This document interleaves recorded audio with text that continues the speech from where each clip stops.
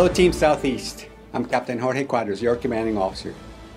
The Vice Chief of Naval Operations, Admiral Bill Lescher, has challenged us to accelerate our desired outcomes by adjusting our leadership practices.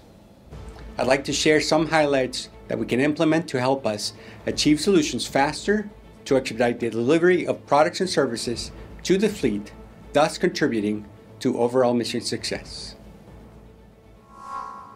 Some of the barriers that our traditional methods have created include fear, distrust, lack of transparency, work by committee, stovepipe perspective, status quo thinking, risk aversion, and complacency.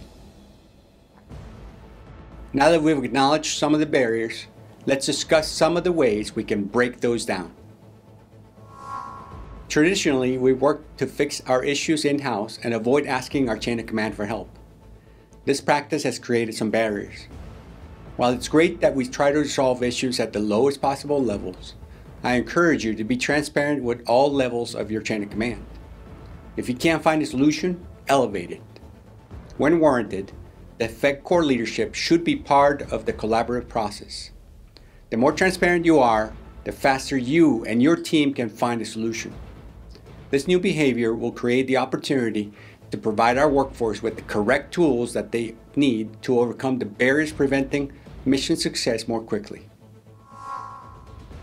As accountability is one of the CNO's core character traits, these adjustments to our behavior should feel small.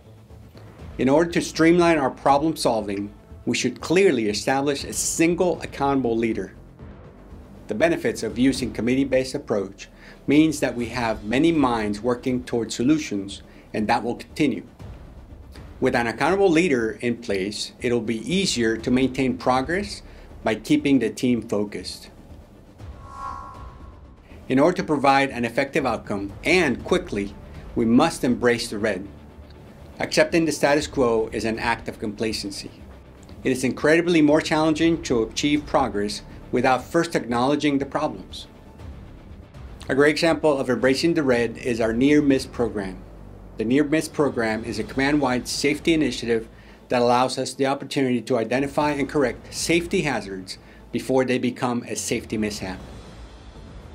This program is essential in keeping each other safe while providing lessons learned that can benefit us in the future. When you stop to think about it, the near-miss program is a great example of transparency, accountability, and embracing the red. It is imperative that we work together to put more use to this program.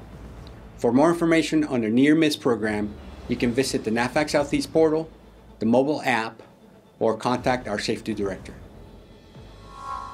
After you've embraced the red, focus the conversation on the root cause of problem instead of just the consequences.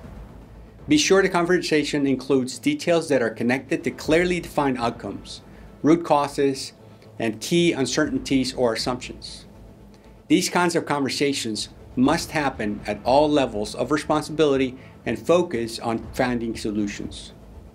To circle back on elevating your barriers, include these details when presenting your problems or solutions to your chain of command. Essentially, the days of sugarcoating issues are over. Speaking of details, the way we look at metrics is changing. Traditionally, we focused on input metrics, meaning what the command has to provide for the solution. For example, money, manpower, equipment, etc. Now we must include relentless focus on output or result metrics to better shape and reshape our plans as solutions are put in place. Change can be difficult. That's why we're working towards a concept called coaching Kata. Kata is a martial arts term that focuses on form, routines, or patterns which can be practiced to develop a skill to the point where it becomes second nature. This will ultimately benefit the organization by developing the habits and skills to shift individual mindsets and corporate culture toward truly continuous improvement. This will keep our process efficient, customers happy, and teams engaged. In order to coach ourselves towards Kata, here are 5 questions that help us. Number 1, what is the target condition? Number 2, what is the actual condition now? Number 3, what obstacles do you think are preventing you from reaching the target condition, and which obstacles are you addressing now? Number 4, what is your next step? And number 5, how quickly can we see lessons learned from taking that step? I know an organizational culture shift can mean challenges, but based on the resiliency I have witnessed in our Great Command during the pandemic, I have every confidence that we can implement these new practices seamlessly. Look for the command note I sent out on July 20th. It contains more details on these concepts.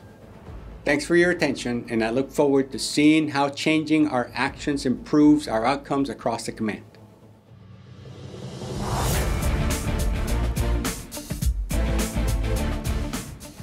Bravo Zulu to PWD Gulfport for completing a first-of-its-kind Black Start exercise last month. A special shout-out to our Installation Energy Manager, Mr. Ron Jenkins. Well, this is a first-of-a-kind exercise in the Navy. So all 71 CNIC naval installations have been directed to do a Black Start exercise. We are absolutely thrilled that our partners with Mississippi Power, in conjunction today with a first-of-its-kind microgrid, has successfully now started up right on time and has provided power to key facilities on the installation. So what the microgrid will allow us to do here is basically take roughly 3 megawatts of power and provide that to our key operational facilities on the installation. So in times of CVs that are called on for disaster recovery, hurricane landfall, we will be able to operate and provide that community support if necessary. Due to the extensive coordination in advance of the exercise, tenants and departments captured information necessary to understand capabilities and limitations during a real-world event and develop SOPs to mitigate those impacts. Thank you for all you do, PWD Gulfport. Keep up the good work.